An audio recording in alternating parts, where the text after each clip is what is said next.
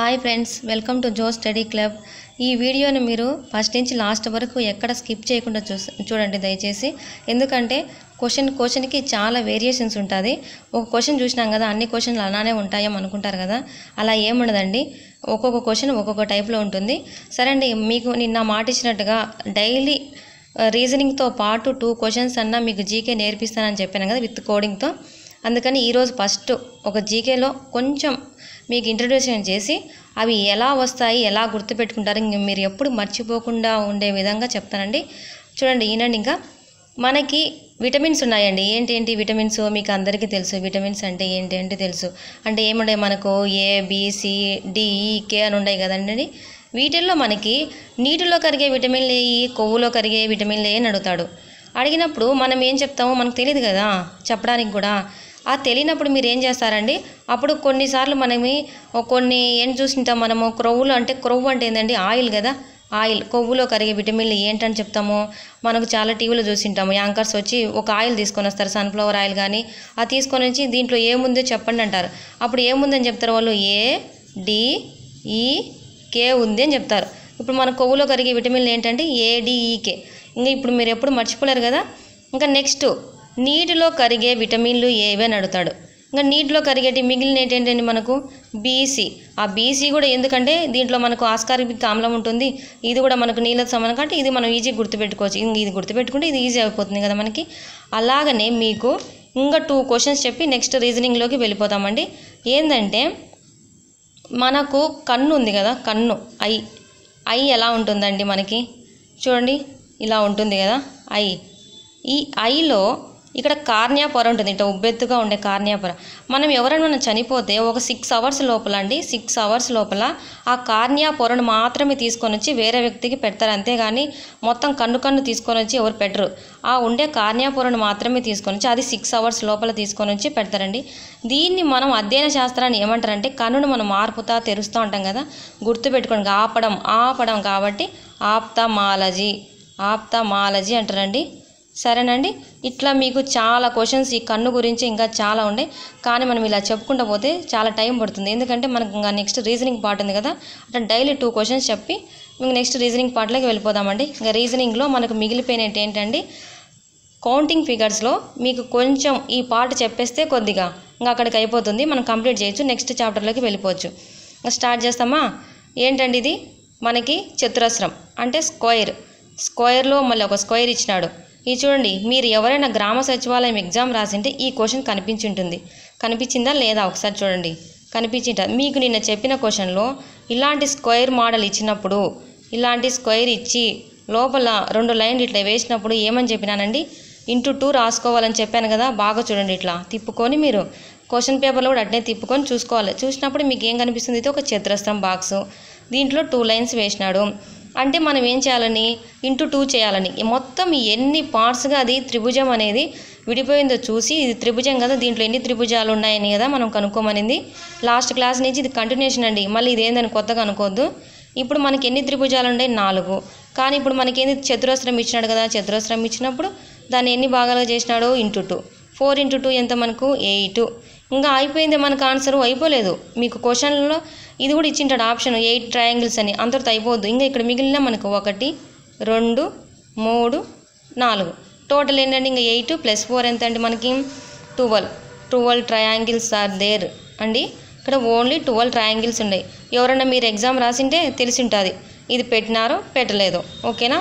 Answer అయితే ఇలా చేయాలండి. నెక్స్ట్ దీంట్లో ఎన్ని మనకు ట్రయాంగిల్స్ ఉన్నాయి మీకు ఆటోమేటిక్గా అర్థమైపోతుంది. ఎన్ని ఉన్నాయి, 1, 2, 3, 4, 5, 6. ఓకేనండి, 6 అయిపోయింది. అంతటితో మనకు అయిపోలేదు. ఎందుకంటే ఇక్కడి నుంచి ఇక్కడికి చూడండి, ఇక్కడి నుంచి ఇక్కడికి మనకు ఒకటి ట్రయాంగిల్ అనేది కనిపిస్తుంది కదా, 1 ప్లస్ మళ్ళీ ఇది ఒక పెద్ద ట్రయాంగిల్. చూడండి, మీరు బాగా క్వశ్చన్ అబ్జర్వ్ చేయాలండి. మళ్ళీ ఇంకొక ట్రయాంగిల్ ఉండే. అంటే ఇప్పటికి ఎన్ని ట్రయాంగిల్స్ వచ్చినాయి, ఆ 6 కాకుండా అనదర్గా 2 వచ్చినాయి కదా. 6 + 1 + 1 ఏమవుతుంది మనకు 8 ట్రయాంగిల్స్ ఉన్నాయి టోటల్ అని. ఇంతకు మించి మీకు క్వశ్చన్లు ఎక్కువ అడగడు, ఇంతే ఇస్తాడు. బట్ మీకు ఏమంటే అక్కడ కన్ఫ్యూజ్ అవుతారు ఎగ్జామ్లో. మళ్ళీ ఎగ్జామ్ అయిపోయిన తర్వాత మీరు ఇంటికి వచ్చి నాకు చేసినా ఏం చేయలేము ఇంకా. అందుకే మీరు డైలీ ప్రాక్టీస్ చేయండి అంటున్నా. ఎప్పటికైనా మ్యాథ్స్ అనేది ప్రాక్టీస్ చేస్తే ఎక్కడికి పోదండి, ఖచ్చితంగా మనకు వచ్చేస్తుంది. ఓకేనా? ఇది చూడండి, దీంట్లో ఎన్ని ట్రయాంగిల్స్ ఉన్నాయి. ఇది ఒక స్టార్ అనమాట. స్టార్ గుర్తులు అంటే మీరు స్టార్ గుర్తు ఇచ్చినాడు ఎట్లా కనుక్కోవాలి, ఏం అవసరం లేదు అని కొందరు నెగ్లెక్ట్ చేసేసి ఇంకా రాయరు, అసలు ఎగ్జామ్ అది అసలు అటెంప్ట్ చేయకుండా నెక్స్ట్ క్వశ్చన్లోకి వెళ్ళిపోతారు. కానీ ఇది చాలా ఈజీ, మీకు కనిపిస్తుంది చూడండి. ఎలా చేయాలని కూడా మీకు చెప్తాను నేను. 1 2 3 ఇంతవరకు మేము అందరం చేసేస్తాము, మాకు వచ్చేస్తుంది అంటారు కదా.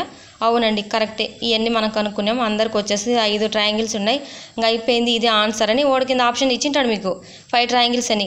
బట్ 5 ట్రయాంగిల్స్ అనేది ఆన్సర్ కాదు మీకు. ఎందుకు చూడండి, ఇట్లా ఇచ్చినప్పుడు మీకు ఇంటర్సెక్షన్స్ అంటే ఖండించుకోవడం, ఒకదానికొకటి ఎలా ఖండించుకుంటున్నాయి చూడండి.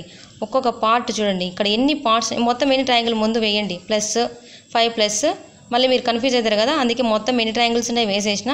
అండ్ దెన్ నెక్స్ట్ ఏంటి చూడండి, ఇక్కడి నుంచి ఇక్కడికి ఒక ట్రయాంగిల్, ఇక్కడి నుంచి ఇక్కడికి ఒక ట్రయాంగిల్ +1. ఓకేనండి? ఇక్కడ ఒకటి ఖండించుకుంటుంది మనకు, ఇట్లా ఒకటి. ఓకేనా?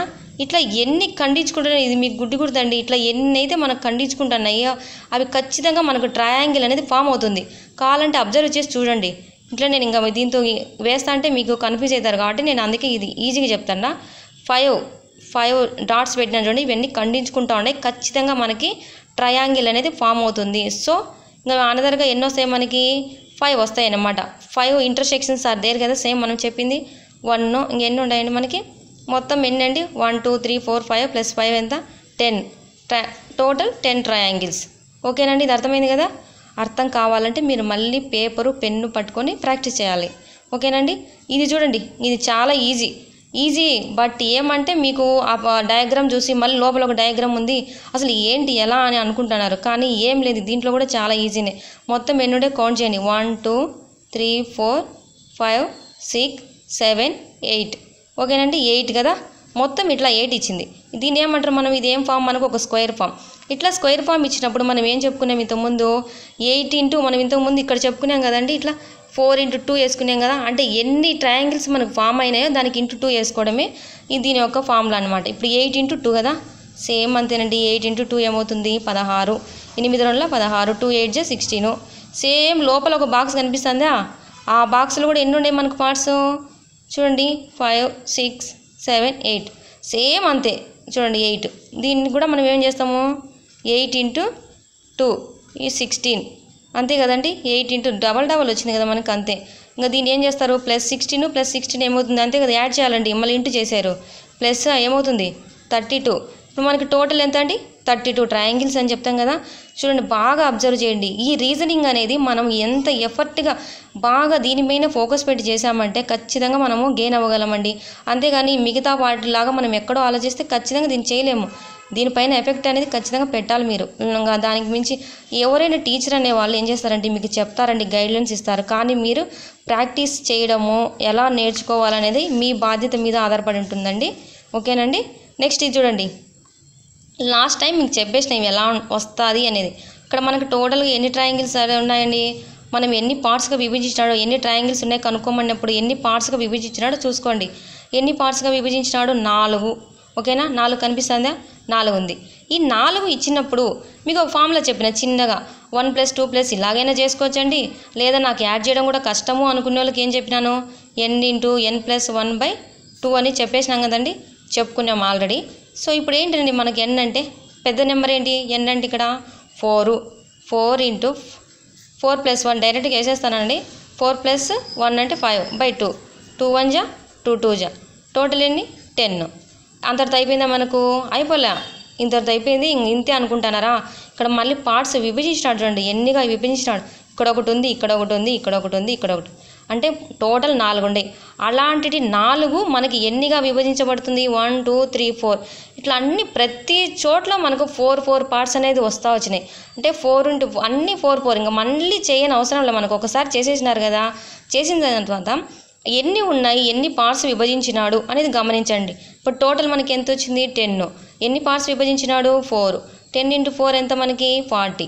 ఎన్ని మనకు ట్రయాంగిల్స్, 40. ఇలా మీరు ప్రాక్టీస్ అనేది చేయాలి. ప్రాక్టీస్ అండి, మెయిన్ ప్రాక్టీస్. ఓకేనండి?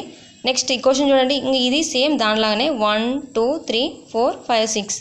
ఎన్ని మనకు ఎన్ని ట్రయాంగిల్ ఉన్నాయి దీంట్లో అన్నప్పుడు ముందు వాడు ఎన్ని మనకు లైన్స్ వేసినాడా, ఎన్నిగా విభజించబడుతుంది ఇది అని మీరు కౌంట్ చేసుకోవాలన్నమాట. కౌంట్ చేసుకొని దీన్ని క్యాలిక్యులేట్ చేయాలి. ముందు ఈ 6 వచ్చింది కదా, ఇంకా 6 అంటే మనకు ఫార్ములా ఏంది, 6 × 6 + 1 అంటే 7/2.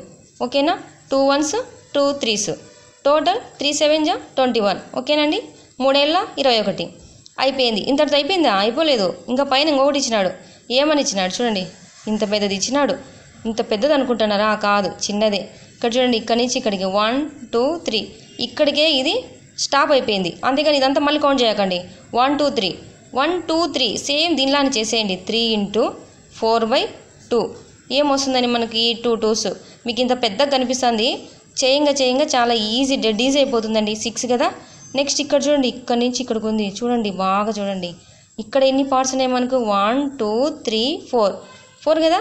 4 × 5/2 ఆల్రెడీ మనం ఇలాంటివి చేసేసినాం. 4 × 5/2 మళ్ళీ మనం చేయని అవసరం లేదు. నెక్స్ట్ ఏమొస్తుంది, 10 వస్తుంది. ఇంతటితో మనకి ఎగ్జామ్ అన్నారు ఇక్కడ వరకు అడుగుతాడు. కొన్నిసార్లు 21 అడుగుతాడు మనల్ని కన్ఫ్యూజ్ చేయడానికి. ఇట్లాంటి ఆప్షన్సే కనిపిస్తాయి. బట్ ఏంటంటే మనం ఇంతటితో చేసినాం, నాకు ఆన్సర్ వచ్చేసింది లేని ఆగిపోకూడదు. పైన ఏమి ఇచ్చినాడు అని మొత్తం ఎప్పటికైనా క్వశ్చన్ అనేది ఫస్ట్ నుంచి లాస్ట్ వరకు చదవాలండి.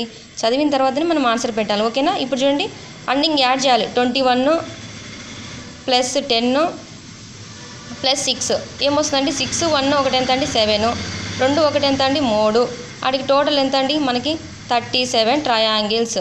టోటల్ ఎంత మనకి దీనికి 37 వచ్చింది. చూడండి, ఇంత ఈజీ. 37 వస్తుందా అనుకుంటారు కదా, చేస్తే ఖచ్చితంగా ఎవరికైనా వస్తుంది. అది నాన్ మ్యాథ్స్ అయినా మ్యాథ్స్ ఇంకా మీరు అనుకుంటారు నాన్ మ్యాథ్స్ స్టూడెంట్స్ ఈ రీజనింగ్ పార్ట్ అనేది చాలా ఈజీగా చేయగలరు. కానీ వాళ్ళకి తెలియదు, అంతే. మా కష్టం అనుకుంటారు. కాబట్టి కష్టం అనుకుంటే అన్నీ కష్టమేనండి. నెక్స్ట్ ప్రాబ్లం చూడండి, 1 2 3 4 5 6 కదా. ఇదేంటిది మనకి ఎలా కనిపిస్తుంది, ఇది ఒక త్రిభుజము, ఒక డైమండ్ షేప్లో ఉంది కదా త్రిభుజం. ఇది ఈ త్రిభుజం ఏమంటారండి, దీన్ని రాంబస్. త్రిభుజం కాదు, సారీ, రాంబస్ లాగా ఉంది. అదే మనకు రాంబస్ లాగా కనిపిస్తుంది, ప్లస్ ఒక డైమండ్ షేప్లో కూడా కనిపిస్తుంది కదా. దీన్ని ఇంకేం రాసుకుంటాము, ఎన్ని పార్ట్స్గా విభజించినాడు, 6. పైన ఒక 6 కింద ఒక 6 అంతే కదండి. నేను మళ్ళీ రాయడంలా, మళ్ళీ రాస్తే మీకు ఇదంతా షేడ్ అవుతుంది. పైన ఒక 6 కింద ఒక 6 ఉంది. ఇలా 6 ఇచ్చినప్పుడు మీకు ఆల్రెడీ తెలుసుకున్నారు కదా, మళ్ళీ చేయని అవసరం లేదు. మనం 6 ఇచ్చినప్పుడు ఎంత మనకి 21, ఇంకొక 21 ఉంది కదా, కింద 21 పైన 21. ఇప్పుడు యాడ్ చేయండి, 21 ఎంత అండి, 42 అంతే కదా. అయిపోయింది ఆన్సర్ మనకు. అయిపోలే, ఏమొస్తుంది ఇక్కడ చూడండి, బాగా ఇట్లా చూసుకొని ఇక్కడి నుంచి ఇక్కడికి 1. ఓకేనా, 1 2 3 సేమ్ అంతే అండి. ఇటు సైడ్ నుంచి కూడా 3 వస్తుంది. ఇటు సైడ్ 3 ఇటు సైడ్ 3 అంటే ఇప్పుడు 42 + 3 ప్లస్ ఇంకొక 3 42 + 6 ఎంత, 48 ట్రయాంగిల్స్ ఉన్నాయి. చూడండి, ఇంత చిన్న క్వశ్చన్లో ఇన్ని ట్రయాంగిల్స్ ఉంటాయని మీరు అనుకోవచ్చు, బట్ ఉండయి, ఏం చేయలేదు. చూడండి, ఇంకా మీరు ఏం లేదండి, ఇంతే క్వశ్చన్స్ ఇలానే ఉంటుంది. కొంచెం అటో ఇటో ఇది అవుతుంది. సేమ్ ప్రాబ్లమ్స్ ఇలానే ఇస్తాడు, మీకు కన్ఫ్యూజ్ చేస్తాడనమాట. కానీ మీరు కన్ఫ్యూజ్ కాకూడదు. డైలీ ప్రాక్టీస్ అనేది చేయండి. చేస్తే ఆటోమేటిక్గా మీకే వచ్చేస్తుందండి. ఓకేనండి, ఈ వీడియో మీకు నచ్చినట్టయితే లైక్ చేయండి, షేర్ చేయండి. Okay, thanks.